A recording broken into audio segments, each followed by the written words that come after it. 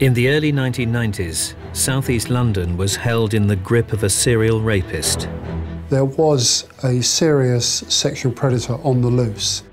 The savage stalker was particular about his prey.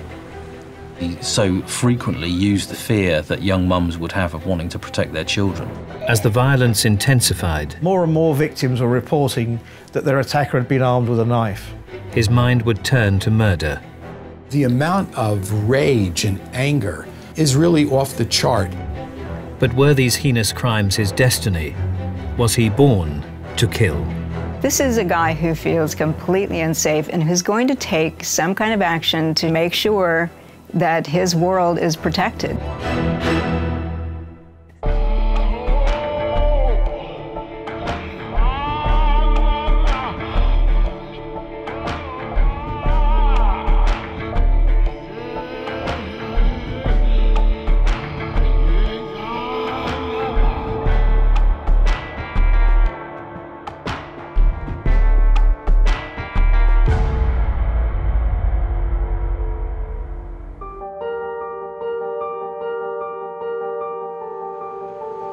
The district of Plumstead lies just below the River Thames in southeast London. The multicultural community boasts a busy high street, as well as large tree-lined areas and commons that make up part of the Green Chain.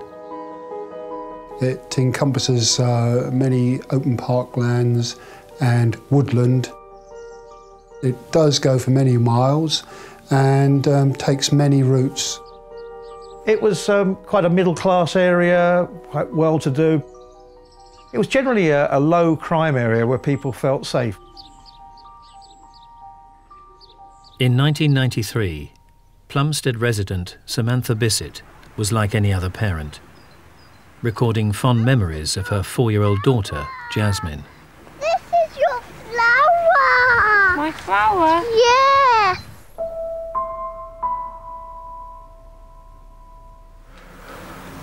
Hello, I'm Jasmine's mummy, Sam. The 27-year-old was a doting mum who was intent on giving her daughter the best start in life. Sam was very strong-minded person. She was quite a feminist. Had a good sense of humour. That used to be my boyfriend under there. What? Jasmine was lovely. She got on well with other children, got on with adults. I mean, Sam brought her up really well. Sam was a good mother. Ah, that was nice. The whole life revolved around Jasmine. Samantha lived in a basement flat on the edge of Winns Common, a peaceful location for family life. I mean, Sam would often play on the grass here or over the common or all the green spaces around here. But on one November night, this sense of tranquility was torn apart.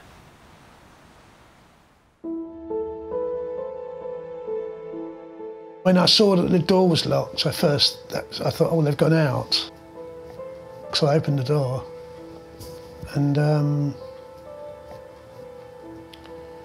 remember as soon as I looked in, there was a stain on the carpet. I couldn't really tell what it was.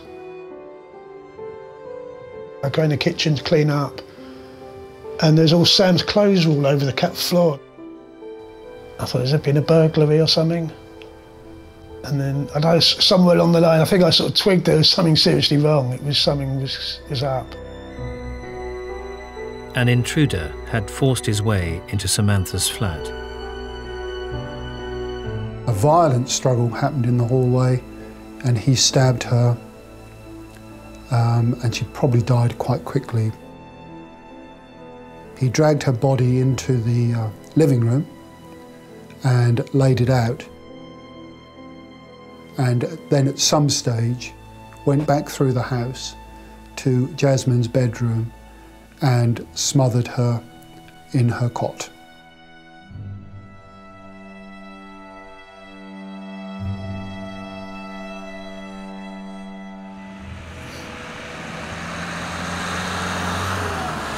The Plumstead community was shattered by the tragic news.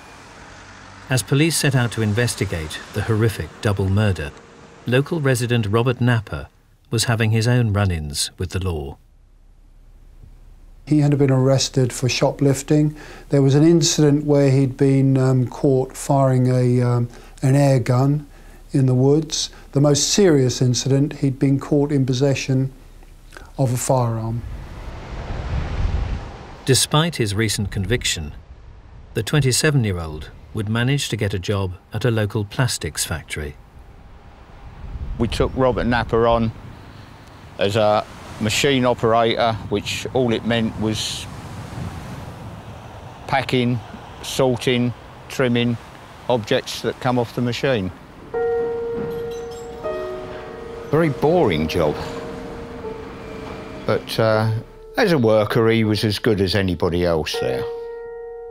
He coped quite well. He didn't present any problems. Napper may have appeared to be a reliable worker, but his background was anything but stable. He was born in southeast London in 1966, the eldest child of Brian, a driving instructor, and his mother, Pauline.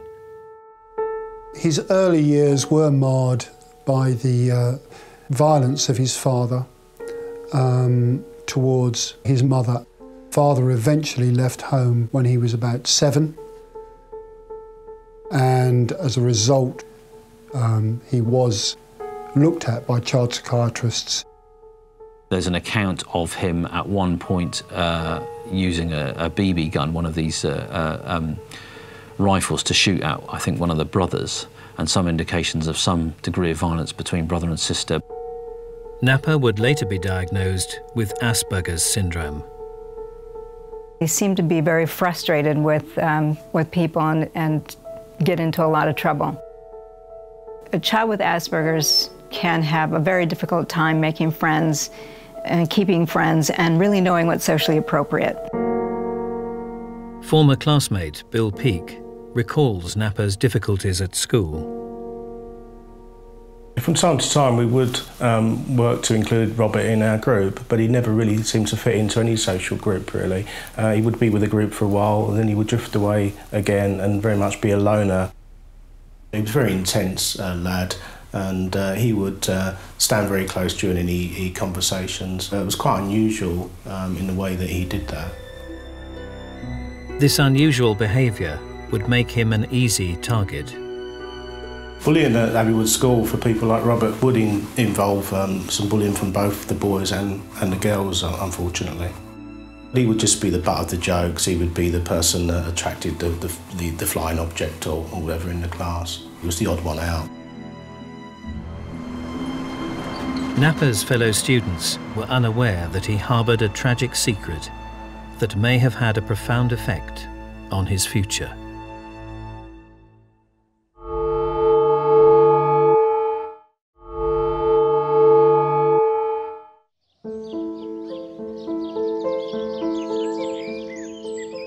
In November 1993, a horrific double murder was uncovered in Plumstead, southeast London.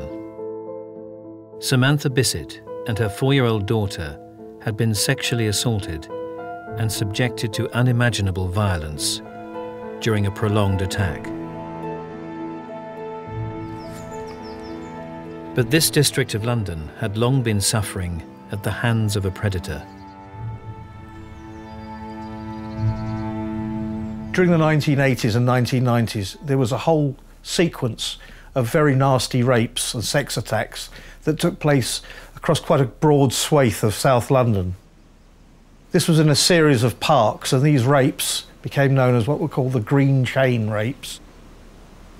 The police investigation was complicated, as they appeared to be dealing with 2 types of attacks, the first of which were in open areas, such as Plumstead and Winds Common.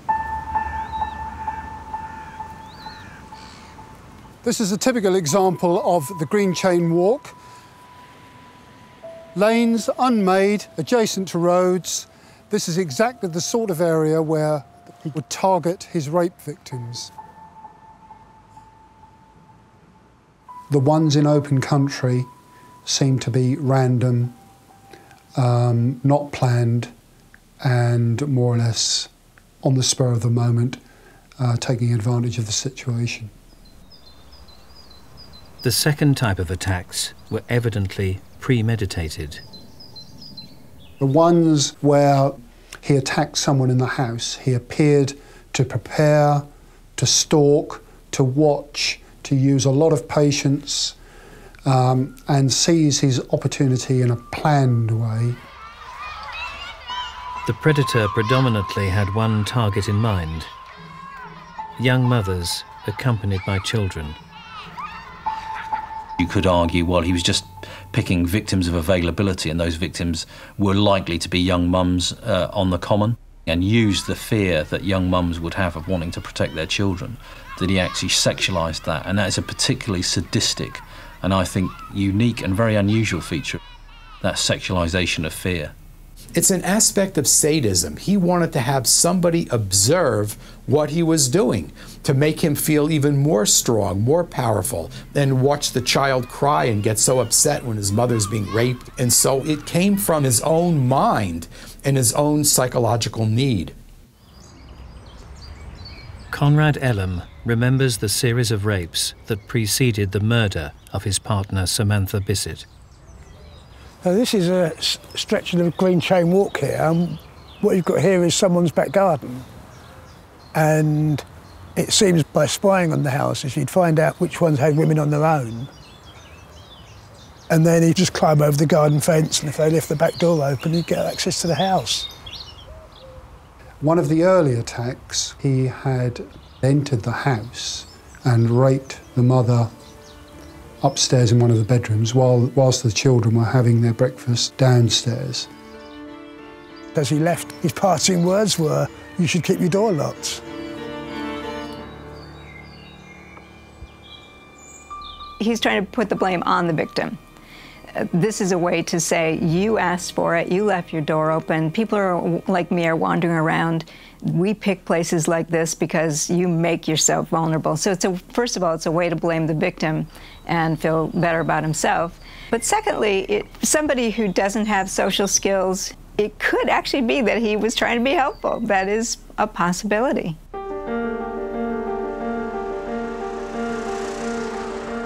As the reign of terror continued, local resident Robert Napper had set up home in a bedsit in nearby Plumstead High Street. His life had become increasingly isolated. The relationship with his mother had become distant, partly due to Napper's hatred of his new stepfather. Robert was also tormented by a more deep-rooted issue. There was a report of an incident when he was aged about 12 that a friend of the family had recommended another person to take the children on a camping holiday. And during this holiday, Robert Napper was sexually abused.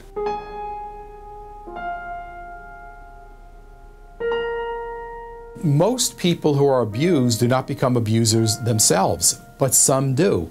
And almost all individuals who are abusers have themselves been abused. These are traumas that are very, very difficult for an individual to resolve. This traumatic event is likely to have been exacerbated by Napper's pre-existing Asperger's syndrome. If a person suffering from Asperger's, for example, is abused sexually, they will be much more confused than ordinary children and will have much less resilience afterward. They will feel victimized, they will want to do something to make sure this doesn't happen again. Napper's issues as a child would be further complicated by another diagnosis in his teenage years. In Napper's case, the suggestion was that he had paranoid schizophrenia, and schizophrenia is manifest often by an inability to discriminate reality from imagining. He would claim to have met the Queen. He claimed he was being pursued by the IRA, had been captured at one time, they'd tortured him, cut off his fingers, which he'd been able to, through introducing some process, had managed to grow them again, and fantastical stories like that.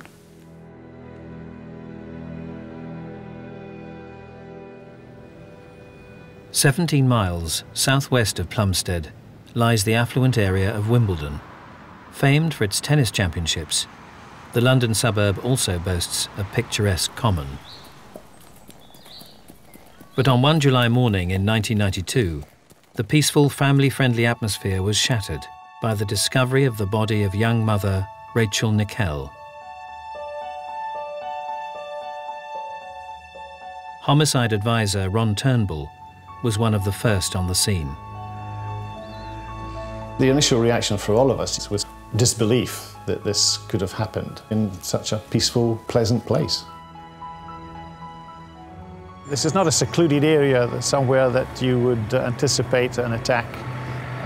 It's open space, even the wooded region where she was found.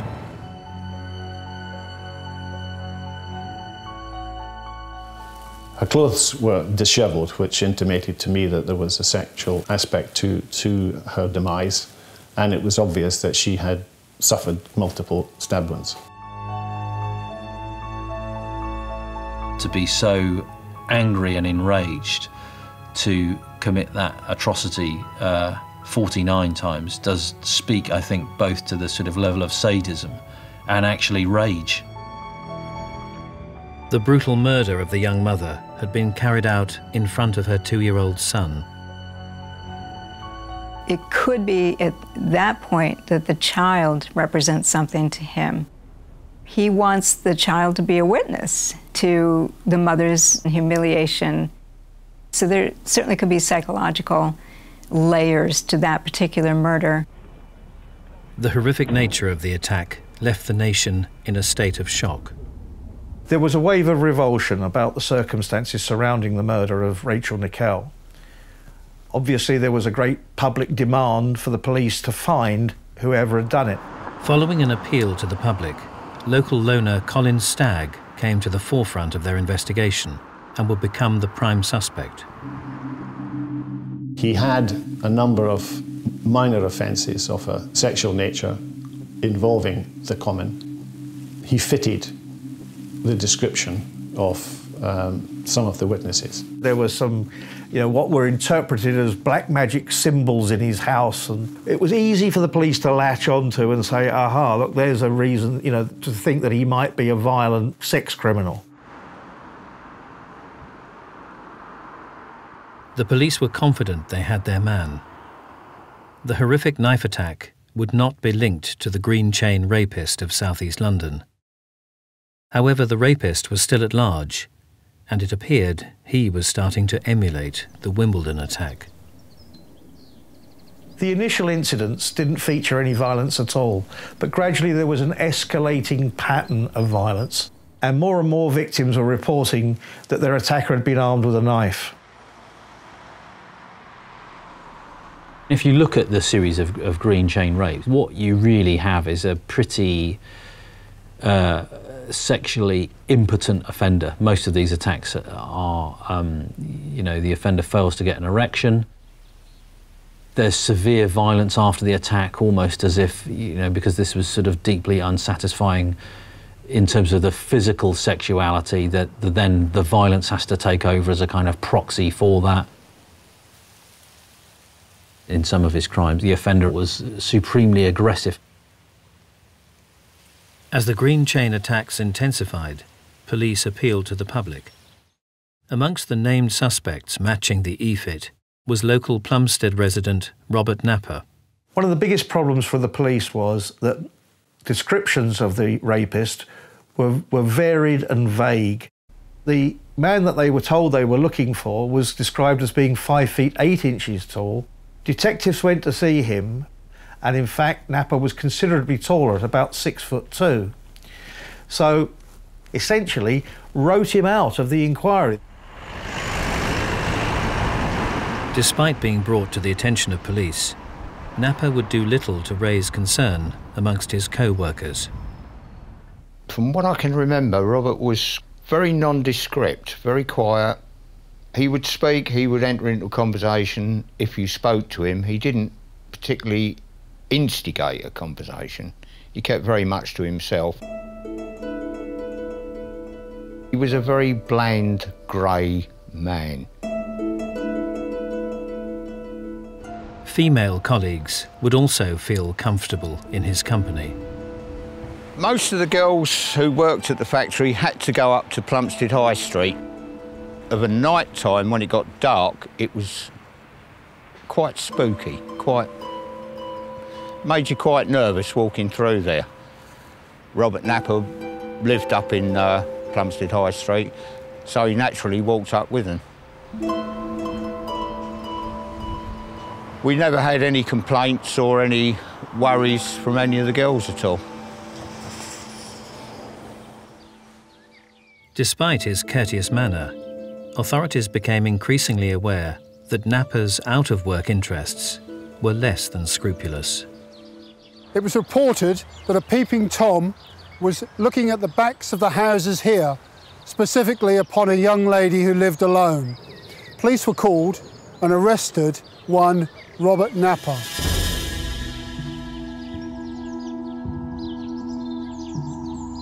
I think for Napper it's probably a degree of control in it and obviously sexual pleasure as well. Probably also propped up by the fact that any of the women that he probably did try and say hello to probably shunned him because he was odd and bizarre.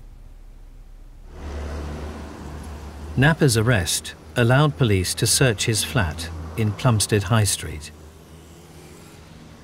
The bedsit where Napper was arrested was just one room. It was kept very tidy. Everything was put in its place. Also at the scene we found a red metal toolbox which contained hunting knives. We found lots of doodles. We found an A to Z with little routes planned out. The map in question covered an area around the Green Chain Walk, the location of the horrific rapes that had terrorised the London suburb.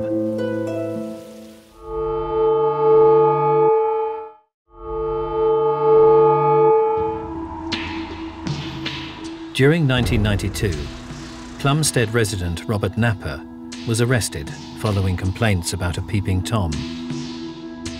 While searching his flat, police discovered a red toolbox containing knives and a doodled map. The sketches were centred around areas of parkland which had become the hunting ground for the Green Chain Rapist. Local resident Conrad Ellum knew the area well. This was listed as one of the places. Like he had some comment or something about it's okay when it's dry or something, or when it's wet down here it's too muddy, and maybe he was saying that no one comes down here when it's muddy. Despite receiving an 8-week jail sentence for the possession of a firearm, the other contents of Napper's box were not linked to the Green Chain rapes. The campaign of terror would become increasingly violent throughout 1992 and 1993. The gruesome murders of Plumstead mother Samantha Bissett and her 4-year-old daughter Jasmine would be the tragic consequence. Detective Sergeant Alan Jackerman was amongst the first on the scene. This is the main entrance to Heathfield Terrace. It leads down these stone steps to the main entrance, which you see below. It looks just the same as it did as when I entered with my colleagues on the 3rd of November 1993. Just inside the front door we found large poolings of blood, and further inside lay the bodies of Jasmine and Samantha Bissett.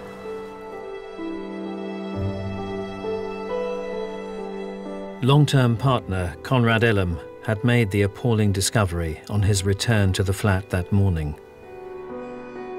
I walked into the front room and there was just this sort of pile of clothes, and you could see sort of arms and legs sticking out. I couldn't really see much, but I was just thinking, this is awful. Sam's, you know, I couldn't even see if it was Sam or not, but then it just sort of hit me that I hadn't seen Jasmine. I thought, is she in there or what? I looked in the bedroom and you could see she was covered in the duvet, so you couldn't really. At first I thought she might still have been alive. but I could see she wasn't moving, so... Jasmine's mother, Samantha, had suffered multiple stab wounds. Her body had also been hideously mutilated. We felt a gut feeling, really, that this was a really unusual killing. Obviously, this wasn't a first offence. There had to be a lead-up to this. There had to be a progression towards such an horrific event. Forensic examination of the scene initially drew a blank. Every fingerprint that was lifted in that flat was identified. So we believed that the perpetrator must have been wearing gloves. But further investigation revealed an incredible coincidence that would finally unlock the case. The fingerprints between the perpetrator and the victim, Samantha, were almost identical. Now, we all know from watching TV programmes that no two fingerprints can ever be identical, but there were very, very many similarities. And the first person to look at them had made a mistake and written those fingerprints off as Samantha's. Luckily for us, the fingerprints were on record and they came back to Robert Napper. Napper was arrested in his bedsit on nearby Plumstead High Street. Police began building a case against their prime suspect.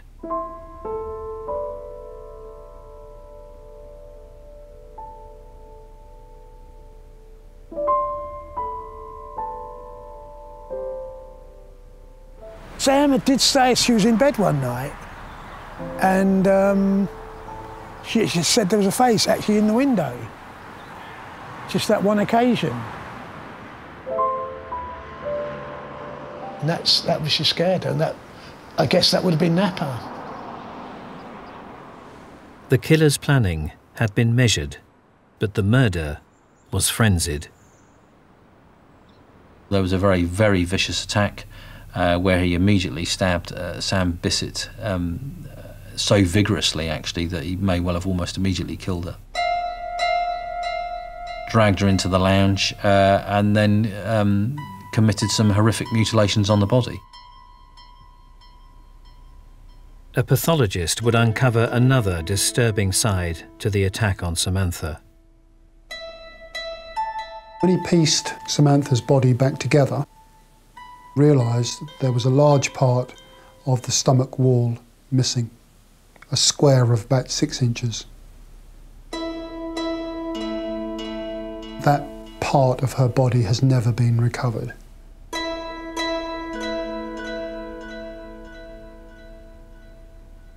An organised offender who knows what they're doing will take a trinket, an earring, a shoe, something like that. Someone with a serious mental illness tends to take a body part, or does biting behaviour, or cutting, or post-mortem experimentation, looking around at things inside the body. That's typically a mental illness. The only witnesses to the murders had reportedly heard 2 assailants' voices. Napper's mental state may offer an alternative explanation.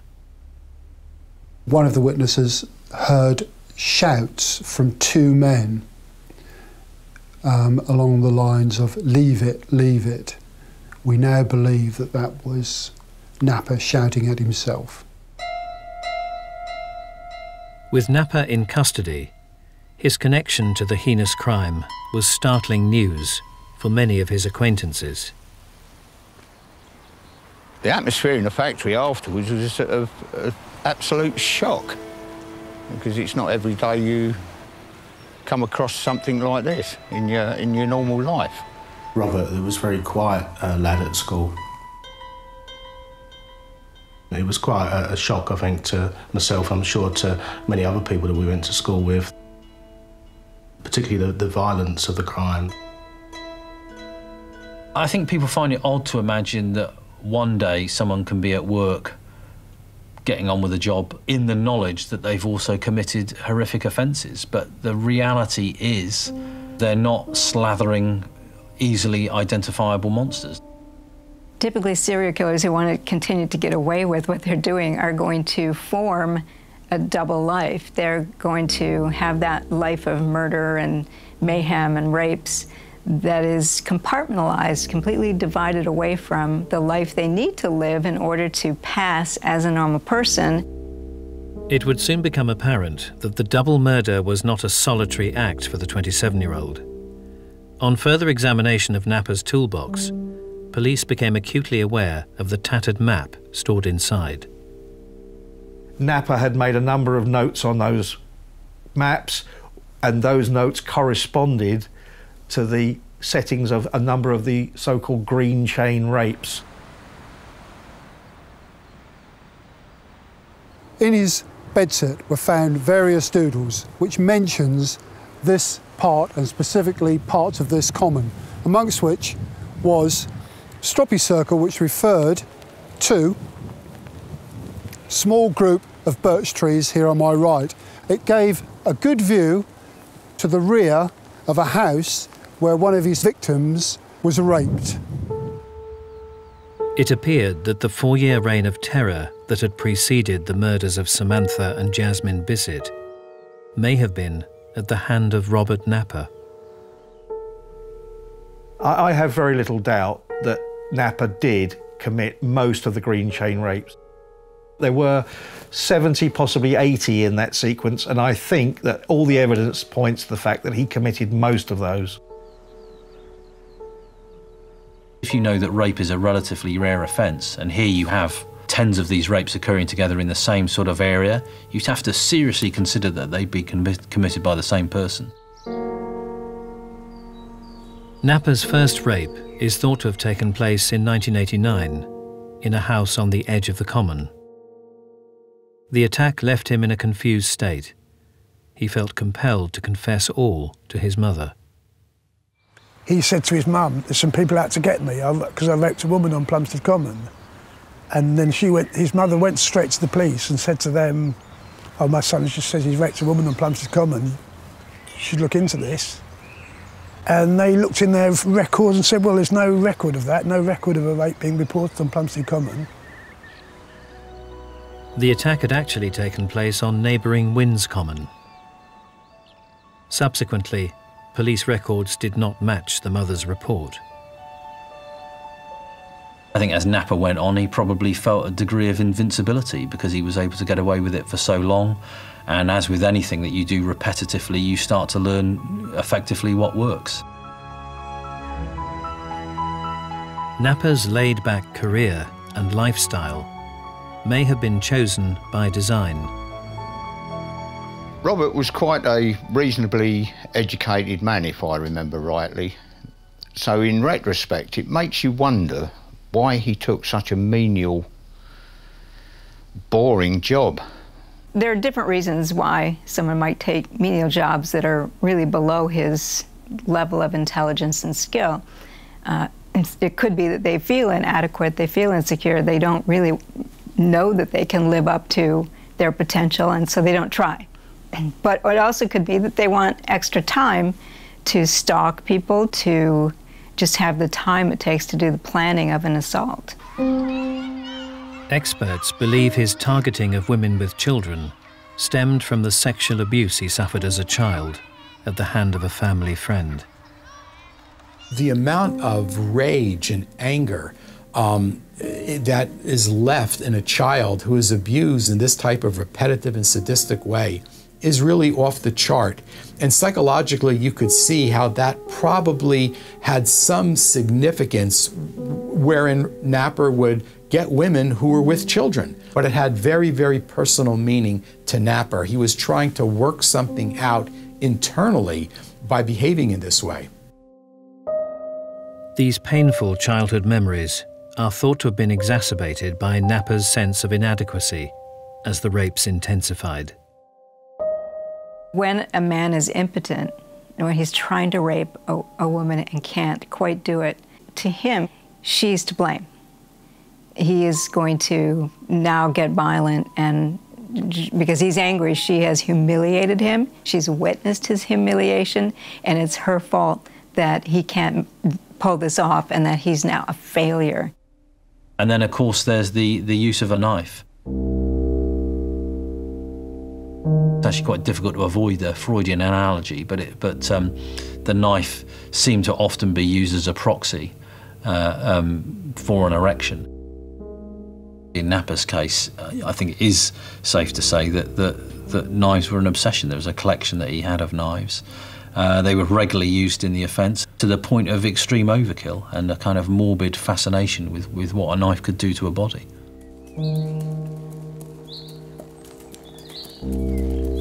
Just 3 months after Robert Napper's arrest, the case against Colin Stagg for the Wimbledon murder of Rachel Nickell was thrown out of court. Unknown to police, vital evidence that would help convict the actual killer would be provided by a red toolbox belonging to Robert Napper.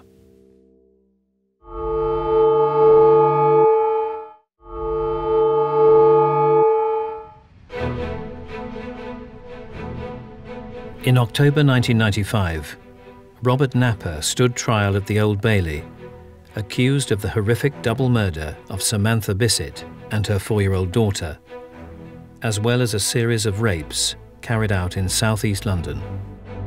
At the time, we weren't convinced that we were going to get a conviction.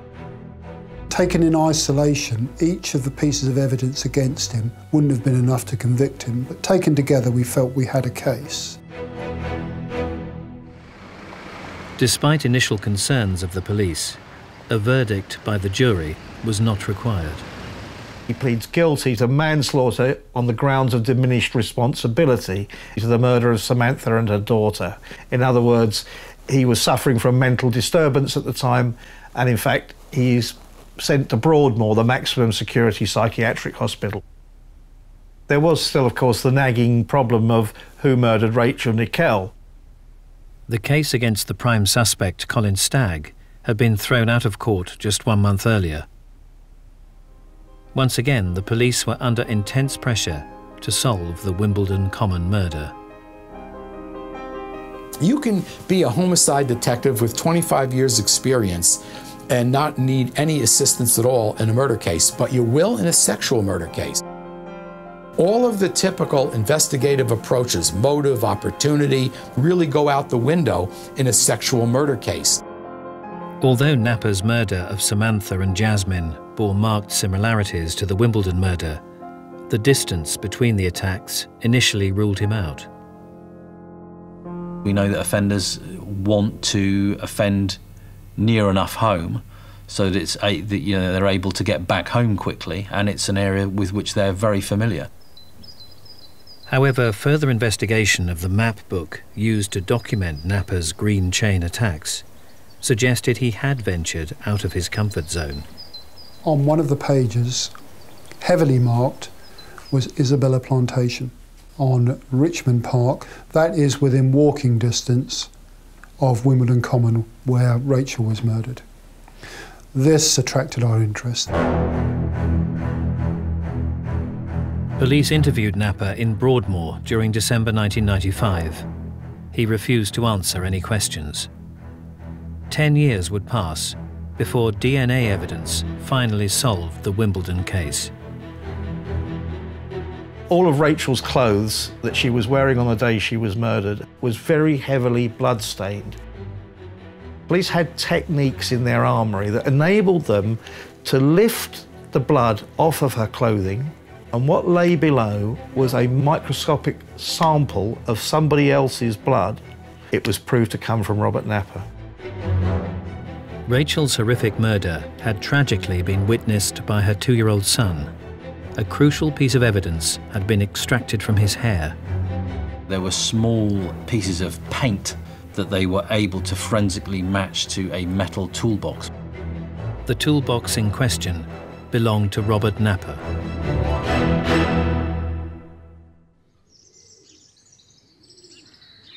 Napper would finally be charged with the murder of Rachel Nickell in November 2007. Napper appeared before the Old Bailey and actually pleaded guilty to the manslaughter of Rachel Nickell, again, as with Samantha Bissett, on the grounds of diminished responsibility. I think what's interesting in the Nickel murder was he initially did not plead guilty, and only in the fullness of time pled guilty when he realised that actually that forensic evidence was extremely damning. So again, I think it speaks to the idea that this wasn't someone so delusional that they thought they still couldn't get a get-out at the last minute. Napper was returned to Broadmoor Hospital, where he will be detained indefinitely. The horrific violence suffered at the hand of this disturbed killer is hard to comprehend. But was this reclusive loner the victim of his troubled childhood? Or was he born to kill? I think the deck was stacked up against Napper. He had severe psychiatric problems. He also managed, more through luck than judgment, to get away for a while with a series of heinous crime. And I think this imbued him with a sense of invincibility. I think Napper's a classic case of nature meeting nurture in all the most awful ways. It's partly nature, but unless you have the nurture aspect of it going in the wrong direction, then I don't believe anyone's born to kill. I don't believe Robert Napper was born to kill. I think the assault when he was 12 changed his life. Someone with Asperger's disorder is unlikely to be violent, so really the events of his life are the things that formed him into a killer.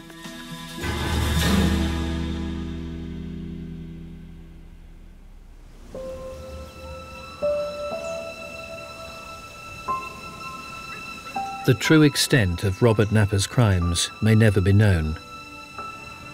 But for a new generation enjoying the green, open spaces to the south of London, the horror has faded away. However, some will never forget those who lost their lives. But certainly it has changed my outlook on life. I mean, I've tried to be positive about things. But the memory's always there. I don't know if they could ever get justice. I mean, nothing's ever going to bring them back. I mean, you know, Jasmine would be 24 if she's still alone now. She'd probably have children of her own. And I don't think there could ever be justice for something like that.